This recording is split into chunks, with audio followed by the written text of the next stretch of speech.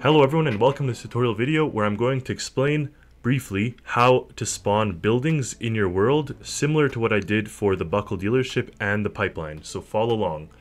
Now what you have here is a building, but is it really a building or is it fully movable? I can't push it with my character, but it spawns like a building, it drops, it's not in this spot, and obviously you may not want a building here, let alone a creation that can't even move.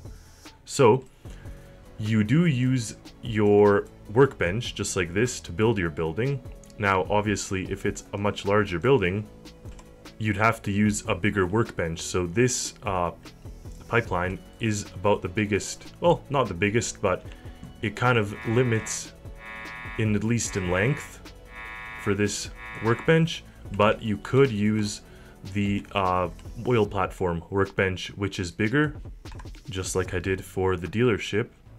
As you watch this is built on the oil platform. Yeah, it's not ideal, but it gets the job done. You'll see it spawn up now. So that's how I built this. And like I said, obviously we don't want it here. You know, you want it in the desert or whatever, not on the top of the oil platform. So this are the steps you do. So back to our example of the building, we're going to use this little thing as an example, but pretty much you've built your building, you have it ready to go, and what do? Well, let me tell you. You don't have to have your building loaded or spawned, but you press escape, you go to this button here, add-on editor. Now if you're familiar how to load and make your own add-ons, then this video is not for you, but this is a basic introduction to people that do not know how to do this.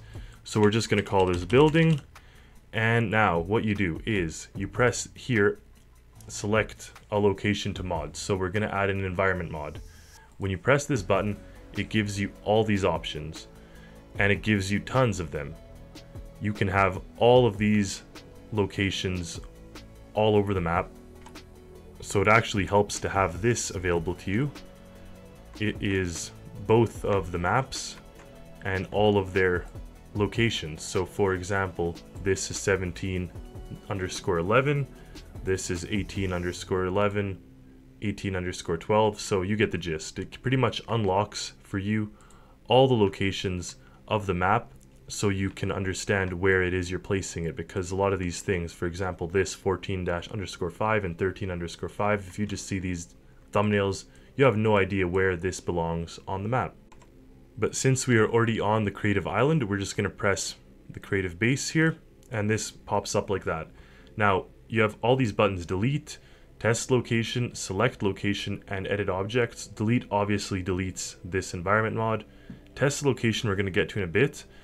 Edit location lets you change your location, and edit objects is what we're after right now. So you press edit objects, and you see the 3D block, pretty much like a square of this location.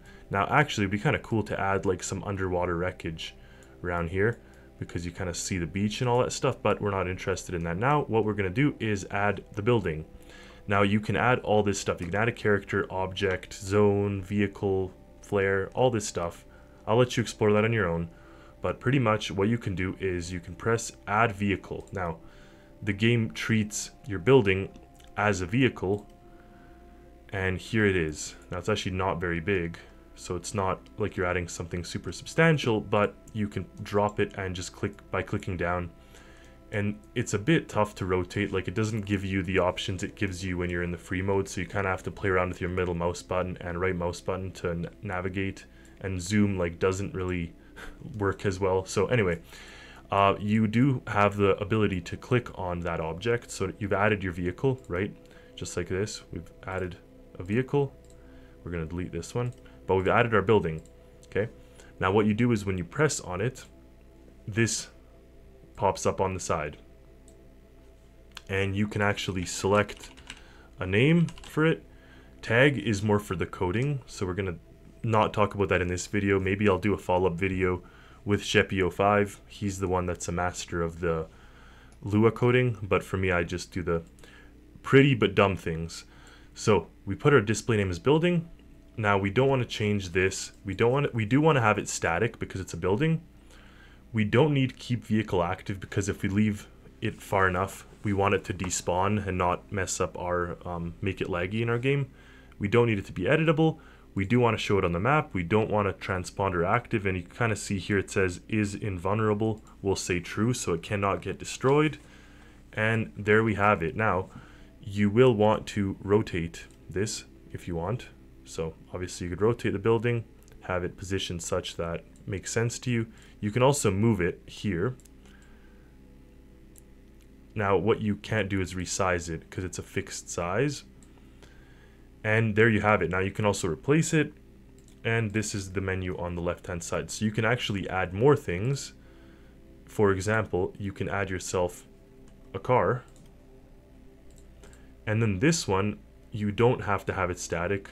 You don't have to have any of these. Sure, you could make it show up on the map, but that's not important. We're not talking about cars. But this is how people spawn really big creations that cannot fit in your ship bay here.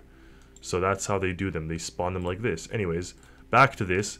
We've spawned our building, or we've inserted our building. And now the next step is you can go back to this add-on overview.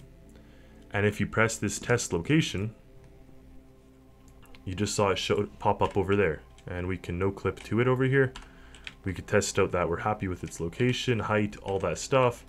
So it's pretty much what we expect now. It's a building, so you can't destroy it, and it'll despawn but stay here. Now on your map, right now it shows up, if we just go a little further away, it shows up like this, like a vehicle. And it even doesn't say building, so that is why we're going to have a little intro into that stuff from Shepio 5. But here you have it. Your building is added now, and that was just testing it out. Now you can actually play with it. I mean, you can play with it where we just were. If you escape and load your test location, then you can have it and play with it, but that's not the best way to play with it. The best way to use it actually is to then save this add-on here. You'd save it as building, and then you would actually quit your game. You'd go to the menu, and in the menu you start new game, you could go to custom, enable add-ons, and then here we find building, and then you would start up your game. You'd obviously change all the other add-ons depending on what you want, what you may or may not want, but that's obvious, you know, for me at least. If it's not obvious to you, then do some research on what add-ons you do like in your game from the game developers. And then you go through the creation of your avatar, your figure, and here we are in the map. Now first thing, you'll reveal the map, unlock the locations, and then you find your creative base, which we see here because of this. It still shows up as vehicle, but if we teleport over there, you now have this as part of your game, and you could actually continue playing your game, and this will just be here.